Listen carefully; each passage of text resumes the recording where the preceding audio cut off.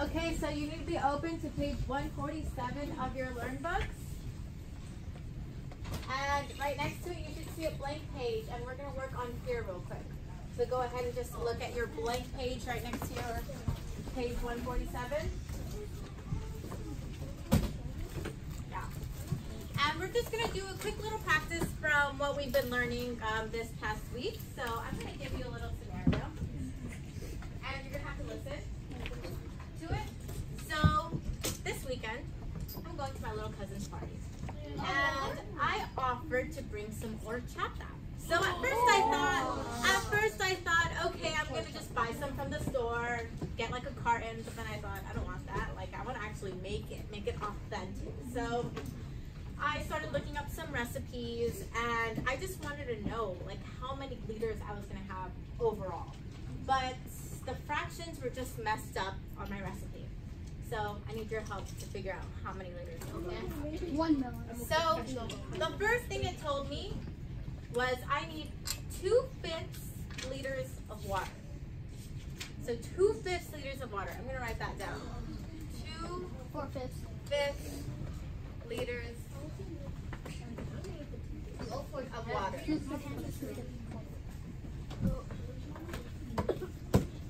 I need 2/5 liters of water. And then it said I need 7/10 liters of milk. So 2/5 liters of water, 7/10 liters of milk.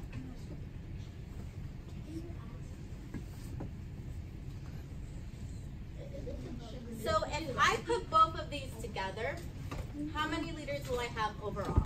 Go ahead and just take some time to solve that. Remember, we don't have common denominators right now. So what should we do? Yeah, think of that. 11 I have 5 as one of my denominators. I have 10. 11 tens.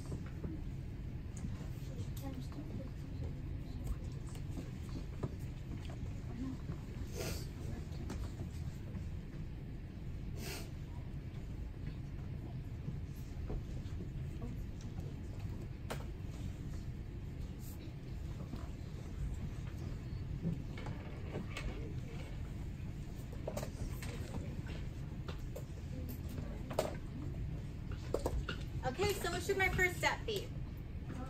Edward. Your first step should be multiplying sides to 10. Oh, so you're going to find your common denominator, which was what number? 10. Okay, so I'm going to have 2/5. And what am I going to do? Times 2.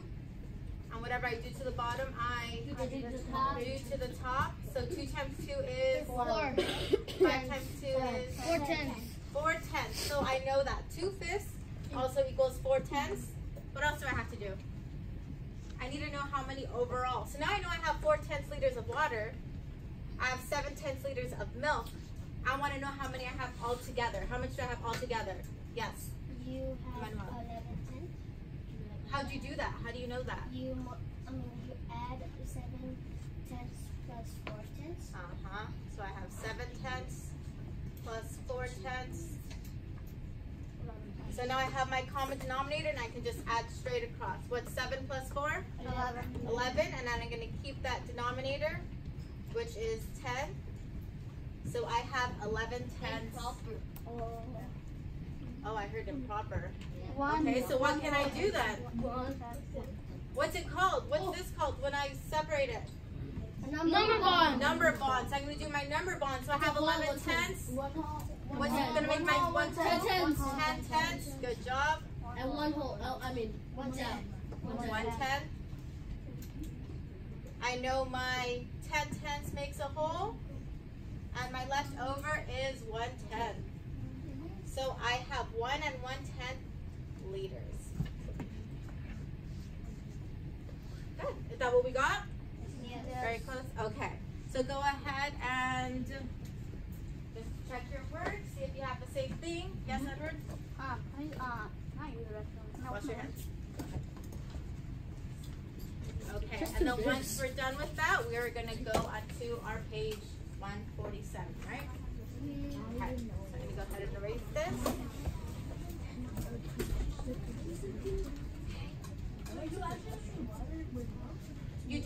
put water in milk, and then you put a whole bunch of other stuff too. Oh yeah, Sugar, canela, yeah. all that. Okay.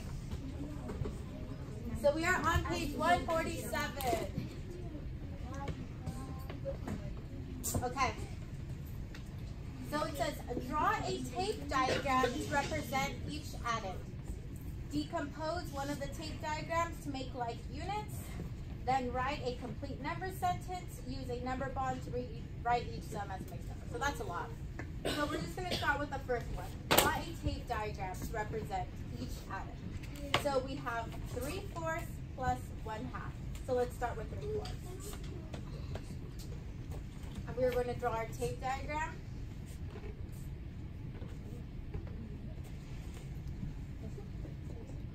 And since my fraction is 3/4, how many equal parts do I need to have in my tape diagram?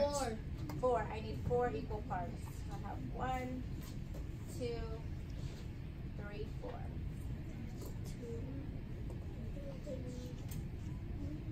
And I have 3 out of the 4, so that means I need to shade 3 of my boxes.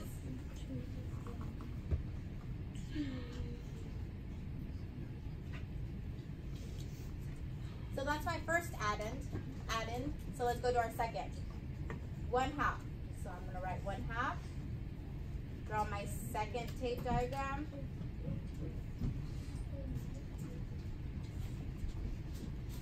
And how many equal parts do I need to break this one into? What? 2. 2. Because it's 1/2. My denominator is 2. So that means 2 equal parts. And I have 1 out of the half. So I need to color that in as well. Shade in 1 part. Next up, decompose one of the tape diagrams to make like units. So right now we have 4 units on our top and 2 units at our bottom. So what do we have to do to our bottom to make it like units? We have to make it into 4. Split it. So we're going to split it. We're going to split 1 part in half and our next half. Now 3 equals to 2/4. So now we have 1, 2, 3, 4 equal parts now. And looking at that, what is our new fraction going to be? How many parts do we have shaded? 2. We have 2. 4. So I'm going to do this. I have 2. And then how many parts do I have all together? 1, 2, 3, 4.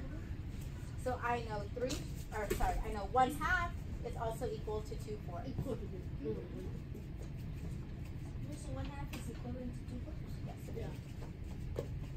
And now we have our next part. Then write a complete number sentence. So now they want us to rewrite our number sentence using the like denominator. So we have 3/4, which was our first one. And we know that 1/2 is equal to 2/4, so we're going to use 2/4. Because again, we want our common denominators. And now we just add. What's 3 plus 2? 5. 1 whole and 5. 4. And we keep our denominators since we're adding, and we have 5/4. So technically it's 1 whole and 1/5. Yeah, we're almost done. That's why that's our last step. Use a number bond to write each sum as a mixed number. Last part. Number bond. So we're going to make our number bond. Okay, we have 5/4. What's going to make our whole? 4/4. We have 4/4. And 1/4.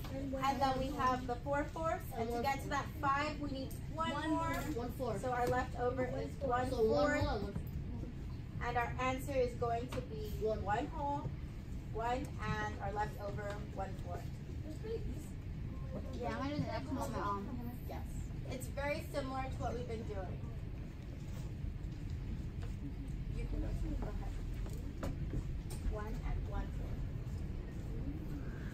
Okay? Yes. So let's go ahead and look at part B, and we're going to be doing the same thing.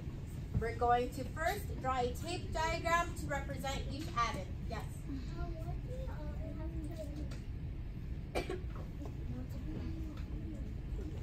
Why do we have to multiply the number? Which number did we multiply here? No, but why do you have to multiply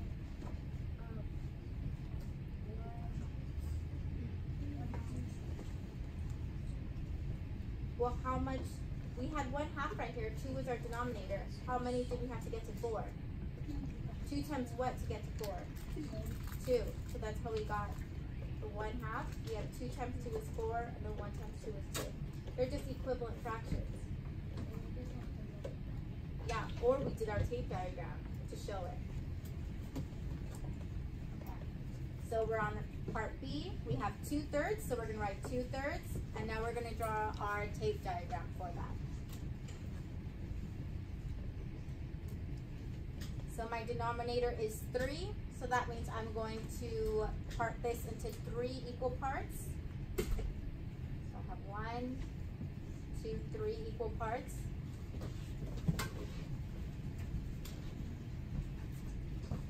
So I have 2/3, so that means I'm going to shade in 2 of these 3 parts.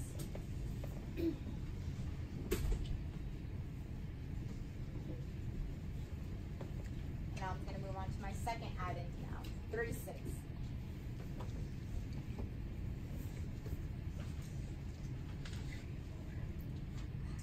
So again, I have my tape diagram. I have 6 as my denominator, so that means I'm going to separate this into 6 equal parts now.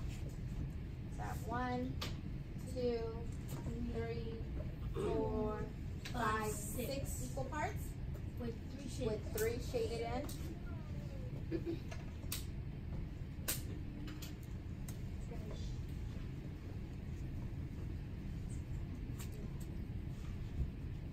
And now that we have to do that, we have to decompose our tape diagram. So which